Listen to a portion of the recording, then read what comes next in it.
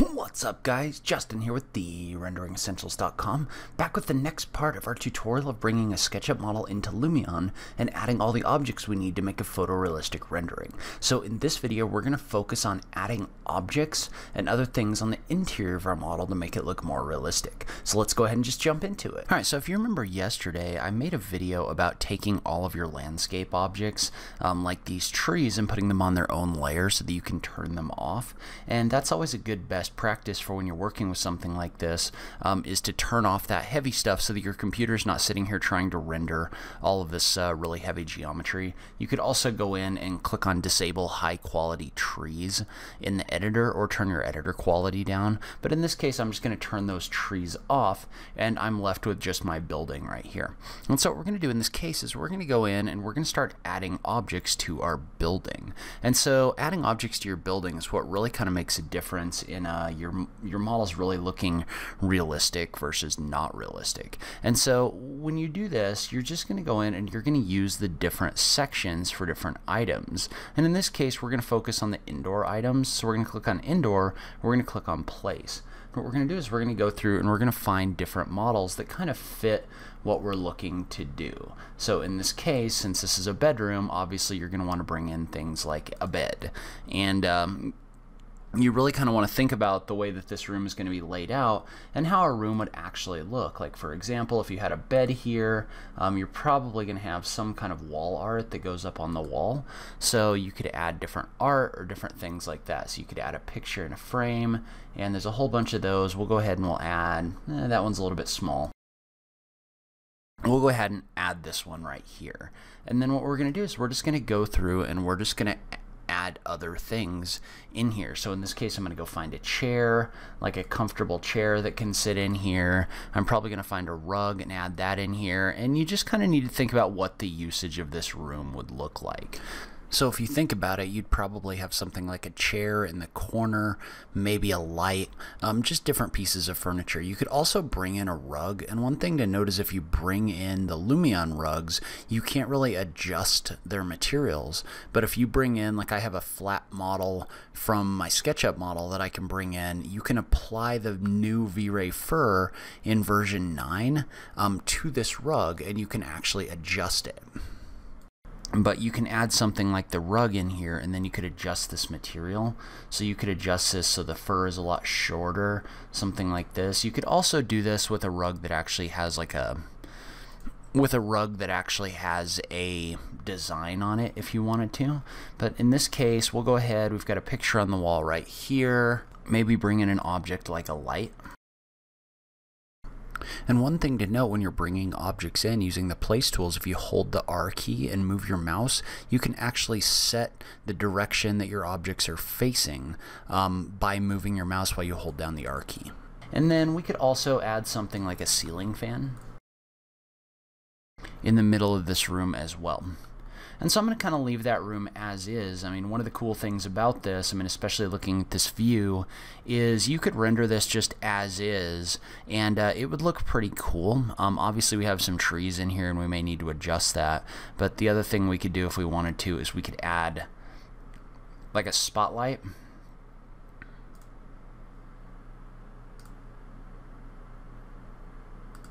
Coming off of this lamp, so we could just go into our lights and click on our spotlight, and you could actually edit that light so that the cone angle is a little bit tighter. You can set it on so it activates at night instead of during the daytime. So like for example, if you started lowering your sun height, you can see how that light will turn on as it gets dark inside your model. Alright, so now we're going to move into the living areas and do kind of the same thing. But while in this space you'd have kind of a bed and a light and maybe a lamp, in this space you'd probably have more of a couch situation and some other things like that. So you just kind of want to think about what this space would have if it was a real living area. So we're going to go find some furniture that makes sense for this space. So in this case, probably we'll put a bookcase on the wall over here, or a bookshelf on the wall. Or maybe a couple of them. So I'll just put 2 of them right here. And then one of the things that's going to make your renderings more realistic is if you go in here and you add things like books.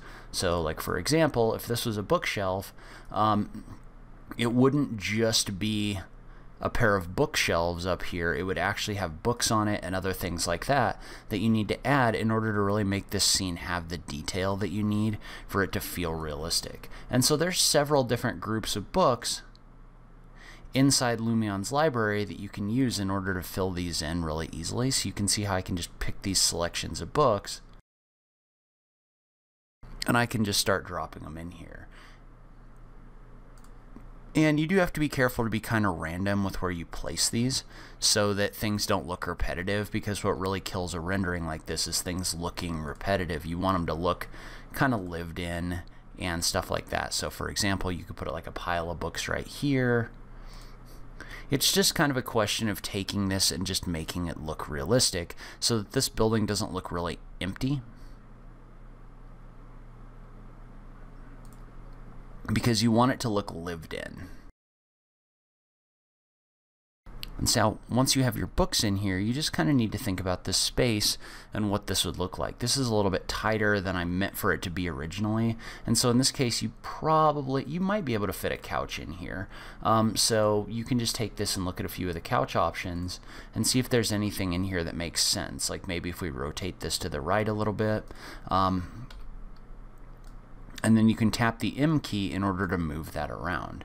And then we could come in here and we could add a couple matching chairs or something like that as well.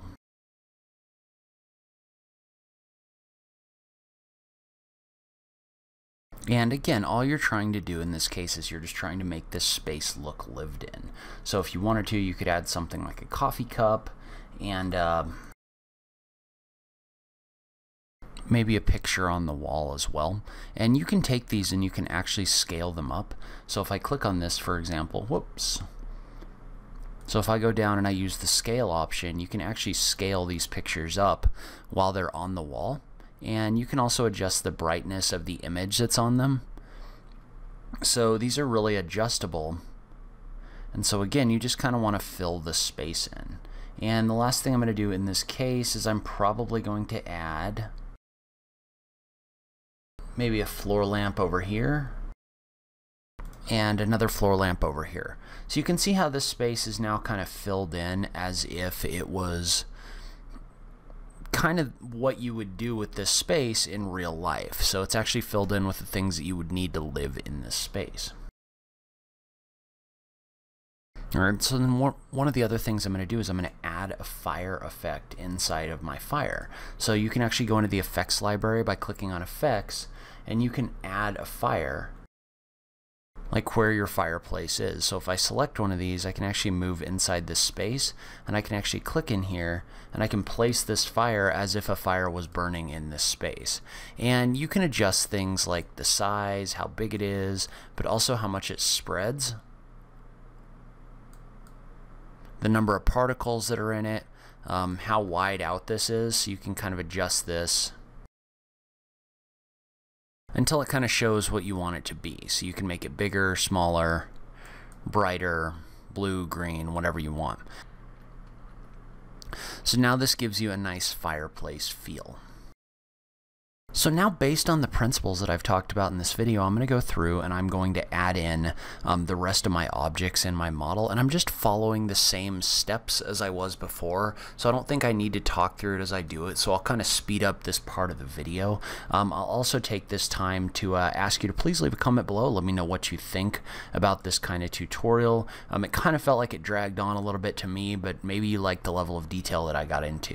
So leave a comment below, let me know what you thought, and we'll get back to this in a second, and we'll talk about kind of exporting this.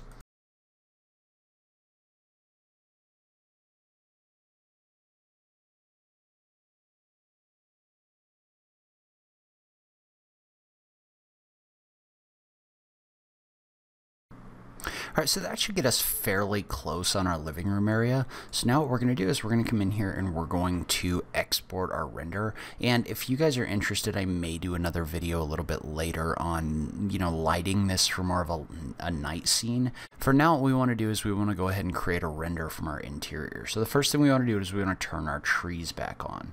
So you can see how our trees really add something to the view from inside this building. And so once we do that, then we can actually we can set up our camera view. We don't even need to do that here. We're just going to go into camera, or we're going to go into photo mode. And what photo mode's going to do is that's going to give us the ability to export our image. And so a couple things that you want to make sure you set up in here. So first of all, I'm going to pick one of my presets. So in this case, I think I'm going to pick... I keep going back to my realistic shadows for YouTube preset just because it is kind of realistic. It gives you a real good look. And so I will link to a video about the settings in this. What I want is something where the sun's shining through a little bit.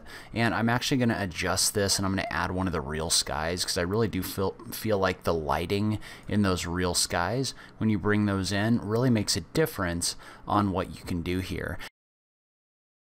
And so we'll go ahead and pick one of these real skies and we'll bring that in. And so now our scene is kind of set up. One thing you might want to think about at some point is you may want to think about using the weather settings to make this more of like a cozy interior scene. But for now, we have everything pretty much set up the way that we want it to be, other than I'm going to go in and make sure that I have reflection planes included on this glass. So when you have reflection planes, Lumion's going to do a lot more calculation on the way the reflections look there. So I'm going to add a reflection plane there, and I'm going to add a reflection plane here because the face of this would be glass as well. And then we're just going to click back. And you can see how the reflections in here are a lot more realistic now that we've done that.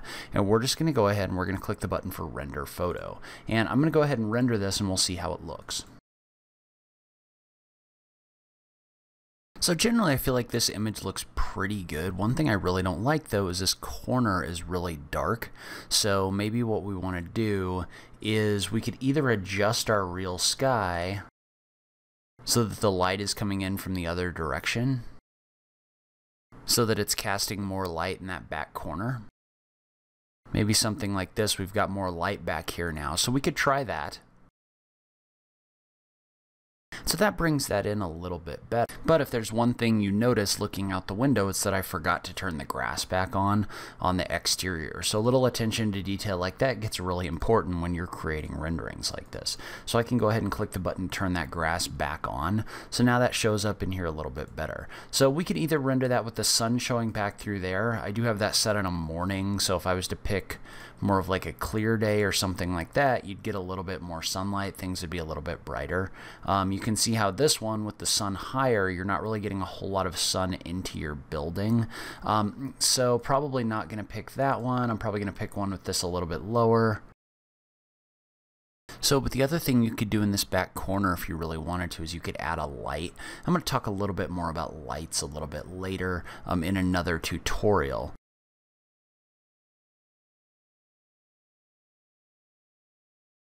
But then now, if you remember, we filled in this room over here, so I want to create a rendering looking out this window as well. So maybe something a little bit more like this height. I wish we had a little bit better view of our mountains here. So one thing we could really do if we wanted to is we could actually remove a couple trees. So you definitely don't have to do that, but if you kind of think about it, in a case like this, it would probably make sense because someone would probably remove a tree like that or a couple trees like that to get that mountain view in the background. So we'll go ahead and pull those out and we'll kind of see what kind of view that gives us in our space. Alright, so for this one I'm going to do the same thing. I'm just going to pick a camera view, but in this case I'm going to go into my custom styles. I'm just going to pick a daytime view, but then I'm going to go in and I'm going to add an effect for a real sky again. Because again, those real skies really make a difference in how realistic all of these are. And so before we render this, there's one other thing that we need to do. If you remember what we did before, we need to make sure that our reflection planes are added in here. So you just go down to reflection, you just want to click the button for edit reflection plane. Make sure you add a reflection plane here and a reflection plane here. That's going to make your reflections a lot more realistic when you render this. And so I'm just going to make a couple minor adjustments and we'll go ahead and we'll render this as well. So we'll make this one interior bedroom. And there's a few things I do to improve this, but overall I'm very happy with the way that this turned out. So that's where I'm going to end this video. Leave a comment below. Let me know what you thought. Was this helpful to you? Do you like the longer, more in-depth tutorials? I just love having that conversation with you guys. If you liked this video, please remember to click that like button down below. If you're new around here, remember to click that subscribe button for new rendering content every week. As always, thank you so much for taking the time to watch this. I really appreciate it, and I will catch you in the next video. Thanks, guys.